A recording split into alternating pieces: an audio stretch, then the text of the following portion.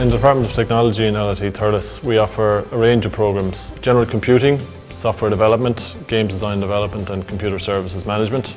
The great thing about LIT Thurles is that when you come in, you do a common year one, which is unique across most of the IoT sector, in that you can come in on games design, but after year one, if you feel like you want to move on to computer services management, that's easy to do, because in year one you get a mix of networks, programming, operating systems. You get a good spread across the foundations of what you need to be a good employee in the computing sector.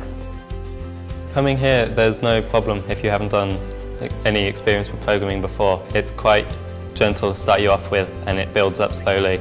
I'd honestly say that LIT Thurles it's a college like really no other, because first years and fourth years kind of mix a lot. Like even day one, you'd be able to talk to a fourth year and you'd be able to go, okay, so how's the course in fourth year and what are you doing now? And you're able to really talk about the project work they're doing, even though you're a first year. A core part of what LIT does is active learning. So you're not just stuck in lectures every day, you're doing a lot of practical work, real hands-on skills development, which you need when you go out into the workplace. It's all hands-on, I mean, especially programming. You'll do your lecture and then you'll get a tutorial.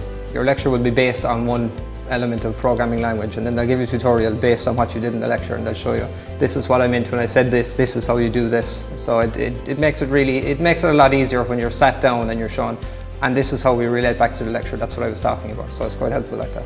If you were thinking about coming to the course, I definitely recommend that you go to things like Open Days, and you come in and you actually talk to the people here, because Open Days and Explorer Days, they're fantastic because they bring you in and they give you a runaround of what goes on in the day-to-day life of this course. All of our lectures are very approachable, and there's a lot of access for the students to the lectures, both obviously in class but outside of class time, which is really important for them.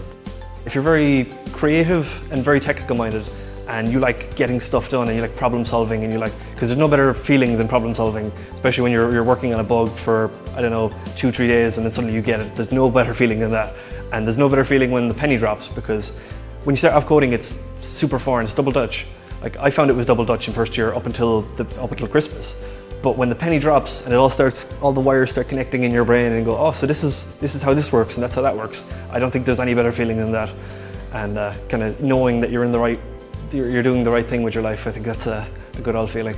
As you go out into industry, you're going to be given a problem, you have to try and solve that problem. In first year, we give you the steps to solve that problem. In fourth year, we give you the problem and say, come back with a solution. And look at that in innovative ways and look at how you solve that problem. Well, the work experience side of it will place you in work placement for 12 weeks, so run you through things. But I mean, coming from this course, I know a couple of guys personally from last year, the year before, who went on to work with big companies like Sony Ericsson, Windows, Microsoft. So I mean, I'm looking at quite a big multinational company myself, hopefully, in the summer to start work experience. So the way that even they will realise that you're good enough to come and work for them, even do work experience with them, I think it says a lot about the course.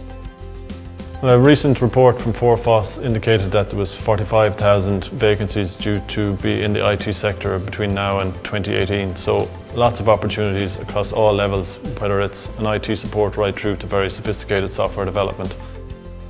Hopefully in 3 or 4 years' time after I graduated, I'd hope to be in an industry where it's either database management, networking, but the beauty of this course is that it gives you many avenues to go into. One of the key things that we try to build for the students is when they walk out of the doors here, they have a transcript that said that they've got a degree, but also that they have a portfolio. We work with them to build up that portfolio. How we do that is we get them involved in industry events or industry organised competitions. So that could be through Games Fla or through Microsoft Imagine Cup. When they come out, they can walk into an interview and say, listen, these are the range of things that I can prove to you that I've done. The course is well structured. All the subjects are broad ranging, so you cover a lot. You cover networking, you cover databases, you cover programming, which does open up a lot of avenues for you. You can pursue any of the 3 then after the fact. When you're finished, you can incorporate it into your work experience to see how you would function in a situation like that. All the staff, all the lecturers are friendly. It's a nice college, it's a nice town, so I'd strongly recommend it. If someone asks me about the studies in LIT Thurles, I would basically recommend it for 100%.